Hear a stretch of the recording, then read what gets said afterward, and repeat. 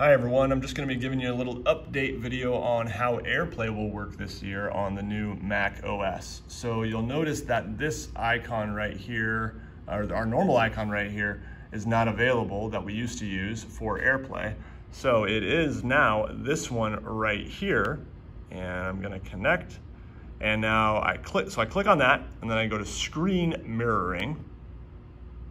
And then I'll select the room I'm in, which is in my case the writing lab. And there we go, the code for me is up there on the screen, 9689, so I'll put that in here.